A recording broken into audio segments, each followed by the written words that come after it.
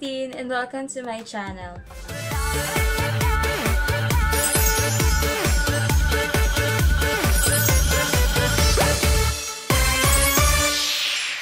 So for today's video, this is going to be my everyday makeup routine. So ito yung look na ginagawa ko whenever I go outside or kapag papasok ako sa office. So if you want to know how I will do the look and the products that I will be using, just keep on watching. So I already did my skincare off the camera. And kapag ginagawa ko kasi yung makeup routine ko, I always moisturize my face. Yun yung pinakauna-una kong ginagawa. So for my moisturizer, I will be using the Fresh Skin Lab Collagen Face Mist. So ayan siya. This one retails for $199.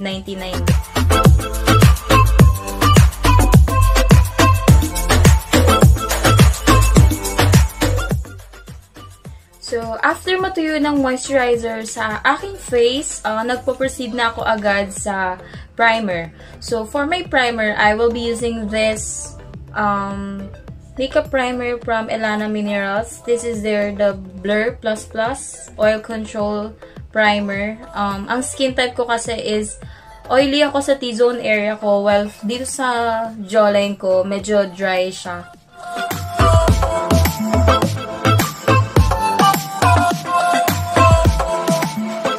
So, after mag-set ng primer sa aking face, I proceed with the concealer. So, for my concealer, I will be using the L'Oreal Infallible Full Wear. This is full coverage. And then, I do a spot concealing or nilalagay ko lang yung concealer kung saan ako may problematic areas. As kagaya nito, meron akong mga pimple marks dyan na gusto kong i-cover. After that, gagamitin ko yung aking beauty blender. This one is from Real Techniques.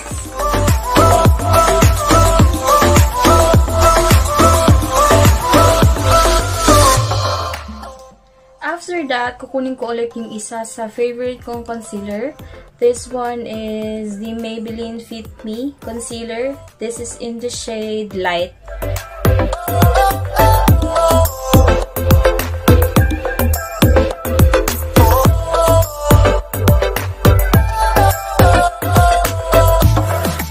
Gamit ulit ako ng aking beauty blender.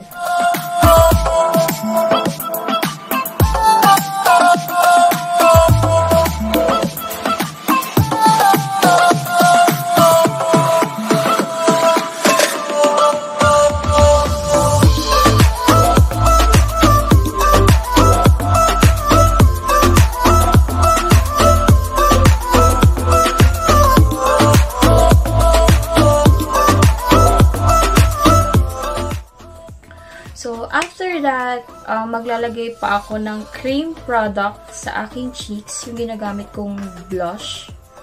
This one is the Colorette. Ayan, Color Tint. This is in the shade Ava.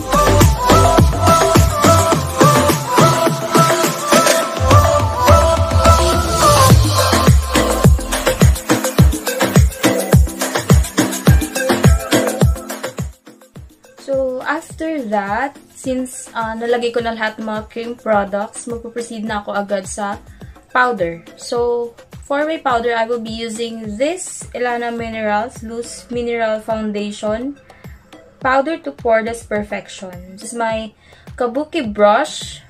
Ayan, dinidip ko lang siya dun sa mismong lagayin. Tapos medyo, syempre, tinatop off ko lang yung excess. And then,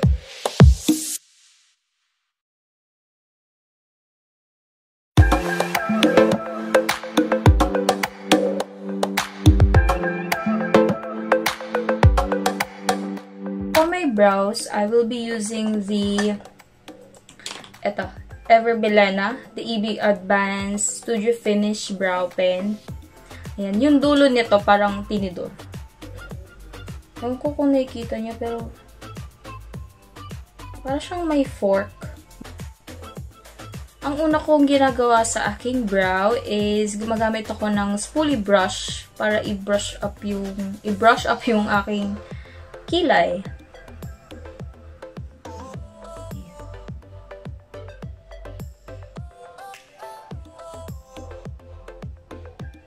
Kukunin ko yung brow pen ko from 𝓟𝓻𝓸𝓭𝓾𝓬𝓽𝓼. Una kong ginuguhitan is yung sa taas.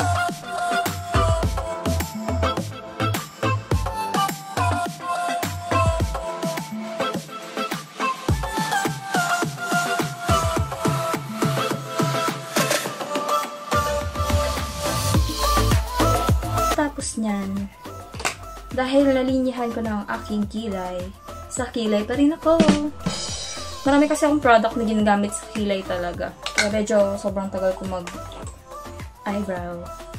So, ang next routine ko is that kinukuha ko ang aking brow soap.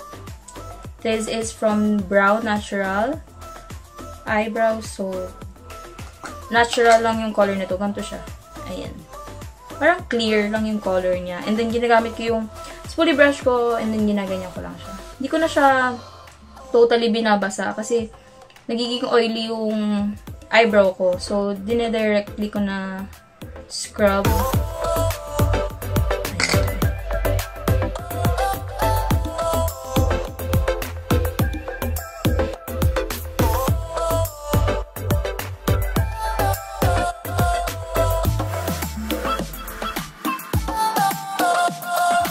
After nyan, kukunin ko ulit yung Maybelline concealer ko kanina, yung Fit Me. And then, lalagay lang ako at the back of my hand. Tapos, lilinisin ko yung eyebrow.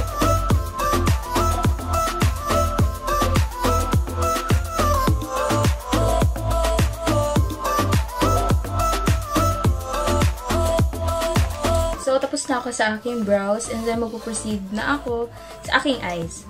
So, for my eyes, naglalagay talaga ako ng konting eyeshadow sa mata ko para lang magbigay ng buhay. No? So, color 10. Ayan, yung ginamit nating blush kanina. Yun lang din yung ginagamit ko sa aking eyes. And then, naglalagay lang ako dito at the back of my hand.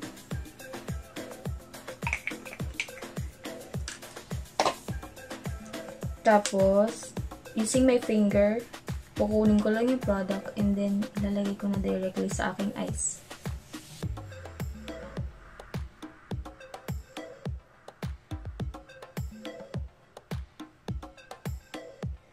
Gusto ko lang siyang magbigyan ng buhay para hindi boring tignan yung eyes.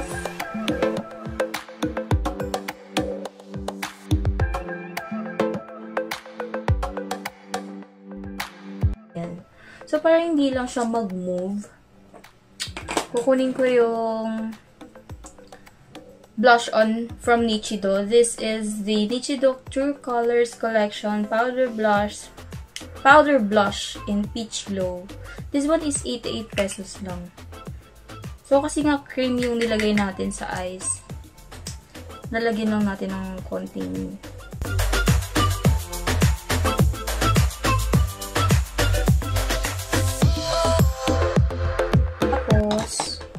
kukunin ko yung waterproof matte eyeliner ni EV Advance.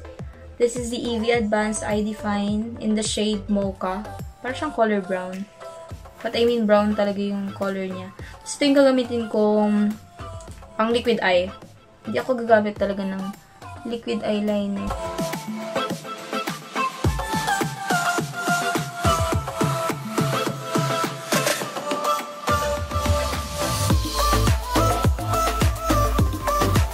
Kukunin ko naman yung waterproof eyeliner din ni EV Advance. Pero this one is in the shade Smoke or parang color black.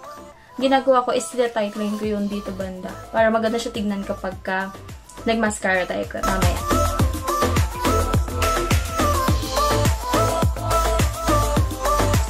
After that, I will curl my lashes using this curl lash from Fanny Serrano.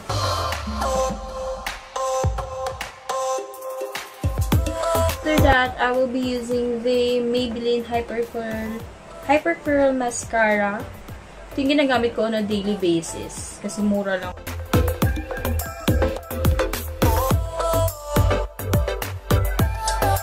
Okay, I'm done with my eyes. Let's proceed to the rest of my face. So, after that, nagko-contour ako ng aking face. As you can see, medyo malaki ang ating face at hindi ako umaalis ng hindi nagko-contour. So, for my contour, I will be using the It's 𝓟𝓻𝓸𝓭𝓾𝓬𝓽𝓼. This is from 𝓟𝓻𝓸𝓭𝓾𝓬𝓽𝓼 eyeshadow palette. Ang ginagamit ko lang na shade dito pang contour is this one. Yung name niya is Sugar. Ayan.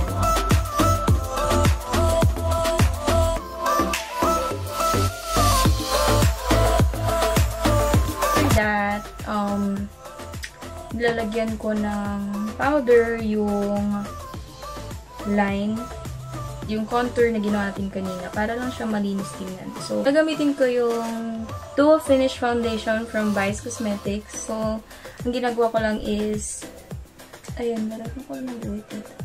Yan, nililinis ko lang yung contour na ginawa natin kanina. Ayan. After that, ginagamit ko din yung sugar. Ginamit natin yung pang-contour kanina sa aking nose line. At dahil hindi tayo pinagpala sa matangos na ilong, pagkisa gagawa ng paraan ng makeup. So, kumuha lang ako ng blending brush, and then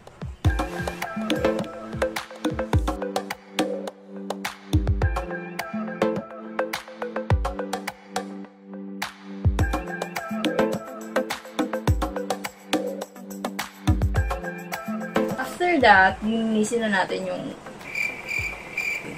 nilagyan natin ng powder.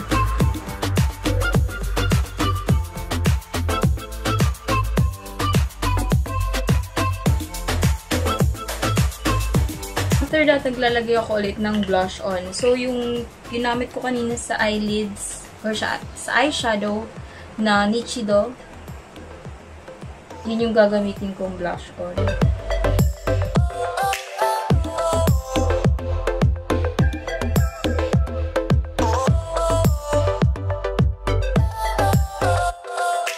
After that, kukunin ko yung EV Advanced Glow Out Highlighter. This is in the shade Spotlight. Ayan, Spotlight.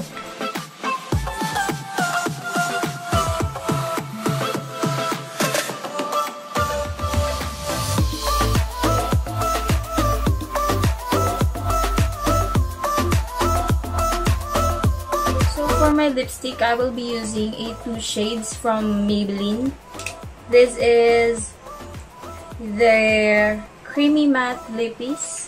Ayan. Yung isa is Play Crush and yung isa is Chili Nude. Every time na nag-lipstick ako, I use 2 products talaga. Or I like 2 shades talaga. Kasi gusto ko ina-achieve yung ombre effect sa lips. So, I'll start with the Play Crush.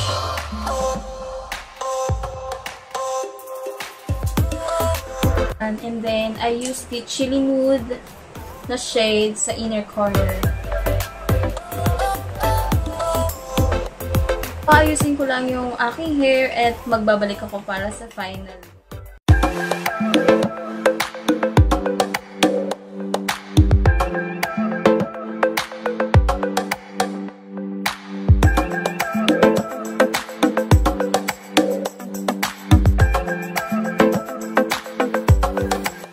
That's it for today's video. Hope you guys enjoyed. Kindly give it a thumbs up if you did, and don't forget to subscribe to my YouTube channel. See you on my next video. Bye!